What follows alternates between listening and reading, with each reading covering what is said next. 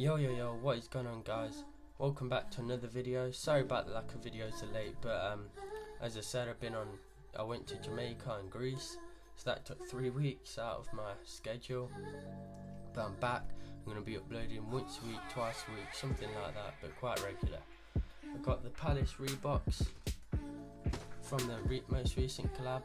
I got them about 2 weeks ago, but obviously I couldn't record it because I was on holiday. And by the way, let me know what Palace Reeboks you picked up, if you picked any up. I did rate the Club C suedes. They was pretty sick, the navy ones.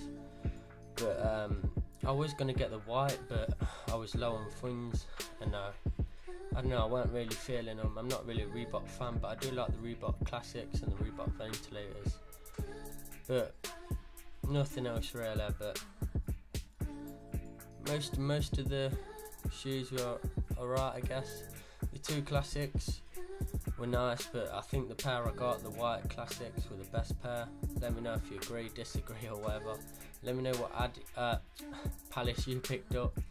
Let me know what you think of the drop. I'm going to show you a non-foot section and some B-roll and some shots in low light and some bright light. So stay tuned, keep supporting the channel, and let's get on to the footage.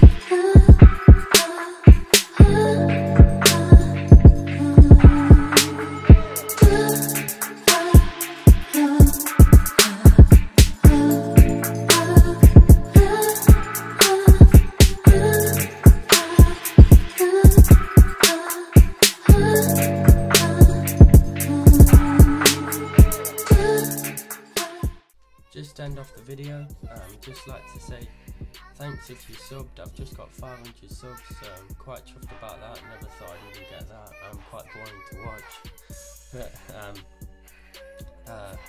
keep telling people, sharing the videos, letting people know, because obviously the more subs the better for me. But quick note about the Palace Reebok collab.